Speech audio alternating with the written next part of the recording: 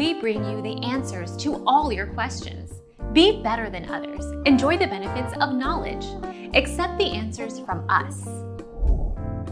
The first way to play the B major chord is in the second position, which looks like this: index finger on the second fret of the A, 5th string.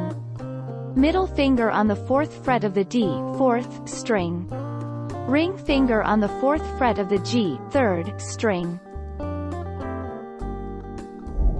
Our mission is to provide accurate answers. We think without knowledge, it is impossible to live a balanced life. Be competent, be skillful. Thank you for watching. Don't forget to subscribe and hit the bell notification.